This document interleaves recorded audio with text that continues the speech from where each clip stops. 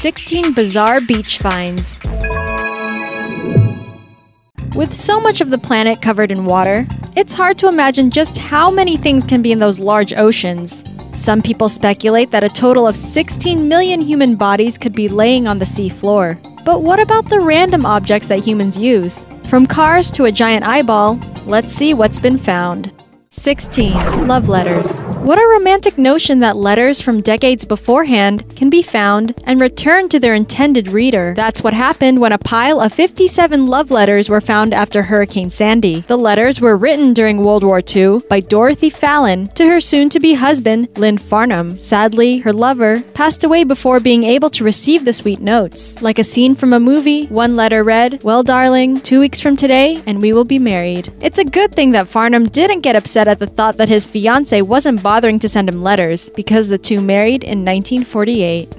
15. Lego pieces. Legos are so peskily tiny that it's totally understandable that they're easy to lose. But we would never have guessed that this many Lego pieces have been lost to the big blue sea. 5 million tiny plastic blocks. They typically wash ashore on the beaches of Cornwall in the United Kingdom. How could so many Legos appear out of the sea? Well, it's not because fishermen and boat captains are obsessed with building brightly colored structures in their free time. It's because a ship, the Tokyo Express, was victim to a huge wave in 1997. 5 million Legos were inside of a box that fell overboard on the ship. The rogue wave ended up creating a pretty ironic accident because it's become a popular hobby to collect Legos found there. This picture shows a tiny portion of the inventory that made up some of the Legos that were lost at sea. And it's even more ironic that some of them are life preservers and scuba diving flippers. Wouldn't you agree? 14. Bigger Lego. But wait, there's more Legos. If you thought the tiny Legos that wash ashore on the beaches of the UK were impressive, just wait until you see this larger-than-life Lego man that first appeared on the sandy shores of the Netherlands in 2007. But he didn't stop his trek there. This Lego must have had a passion for sailing the high seas, because he ended up on the beaches of Siesta Key Beach in Florida and later in Los Angeles, California. He wears a Lego graphic tee that says, "No real than you are." So it's evident that this Lego Leonard started out as some type of existential art project.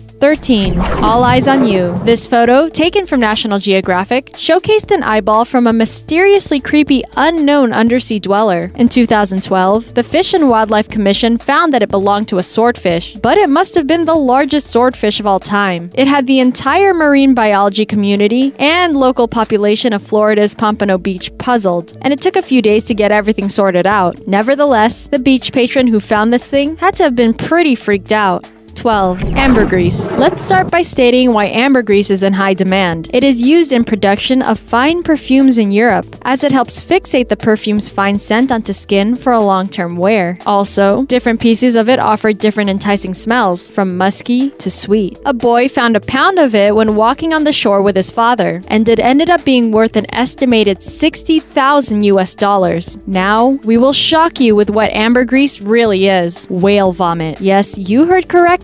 Ambergris is an intestinal fluid that is discharged by sperm whales, and its texture hardens in the water. So next time you see children searching for sand dollars and seashells on the shores, just give them a tip. 11. Piece of history. This guy on vacation in the Bahamas may have been on his way to the nearest tiki bar when he saw this massive chunk of spaceship peeking its crevices out of the shallow waters. It was determined that the debris was part of the Falcon X-9 rocket failure, a transport ship fashioned by Elon Musk's futuristic space program. The discoverer tweeted Musk a picture of his find, and Musk replied, "That's a pretty rare way to get in touch with one of the world's smartest and wealthiest people, but hey, it worked." 10. See, slug you later. When you think of California purple hair, you may think of a cute rabbit with purple ears or a bunny that keeps its habitat in purple flowers. But unfortunately, the California purple hair don't hold an iota of appeal. They sometimes wash up on the sands of beaches in Oakland and Richmond, California. Beachgoers who are crazy enough to pick up these slimy little guys have reportedly confused them for human body parts. It's common for them to wash ashore in the summer months, but lately, they have been doing so all year round, perhaps indicating the effects of global warming. With majestic purple ink expelling from their pores, these unique creatures look far more fascinating in the water than on land.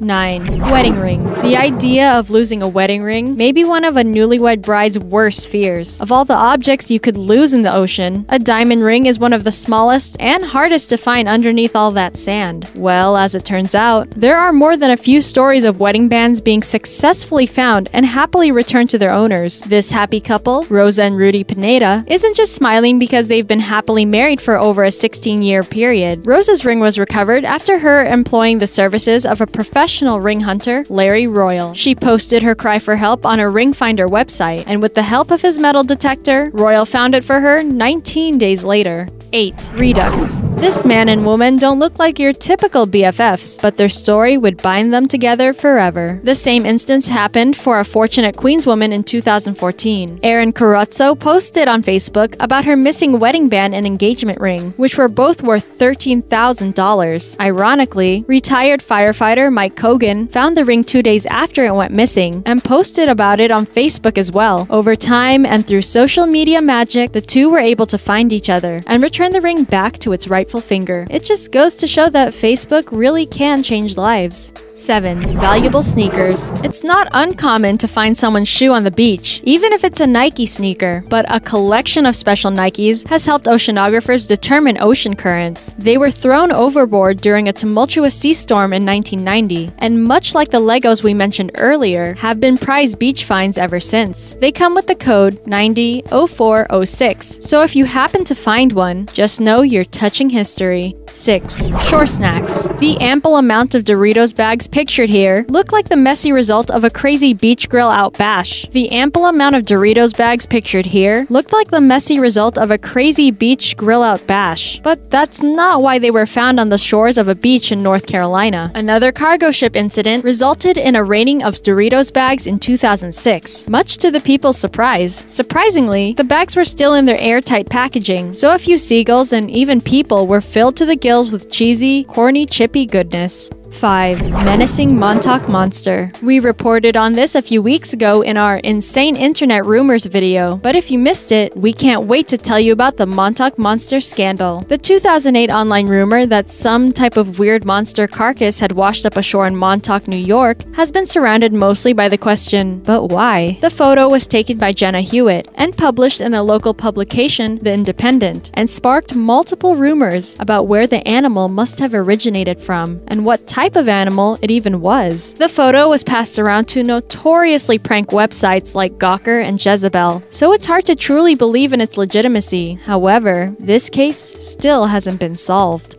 4. A favorite friend. We're so jealous that this woman is hanging out with the one and only E.T., and we hope they're enjoying bags of delicious Reese's Pieces. The UK's Daily Mail posted a charming story in 2012 about a woman and her reunion with a beloved famous friend. This E.T. replica was stolen from the home of Margaret Wells, along with other valued items. While we're not sure about the jewelry, we are happy to see that the replica was returned after washing up on shore 5 miles away. E.T. float home. 3. Sea station wagon. The only thing more shocking than seeing this car appear on the sandy shores of a California beach called Morro Bay, California, is how well the gorgeous blue pigment in the leather seats has held up. If you can't tell from the seaweed that's covering it, this is a 1960s Pontiac station wagon. It was abandoned in 1973 on the beach. 2. Landfill to beauty-filled. California's vast coast provides many an opportunity to enjoy a unique beach landscape. These gorgeous, multicolored glass rocks at Fort Bragg, California appear to be naturally made, but they have some history behind them. The self-proclaimed glass beach at Fort Bragg used to once be a site for a landfill before 1967. The ocean washed away much of the trash, but some glass bottle pieces remained. Over time, they have been smoothed over by repetitive waves, smoothing over to give the pebble appearance. Guests of the beach are not allowed to take the treasured pebbles because they are protected by the California state parks, but searching through the colorful stones to see what all you can discover is.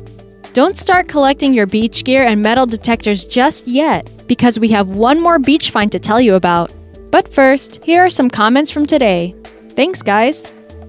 1. Granddaddy of them all. This might not necessarily be the most bizarre thing that's washed up on a beach, but it's most definitely the most insane situation. In 2015, a vacationing family in Wales, England, discovered an enticing metal object buried in the sand. They knew it had to have been from another time period, and pretty old, because it was mostly covered in barnacles. They hung around it and took photos in front of it all day long. In an insane twist of fate, the object was actually an unused device from World War II.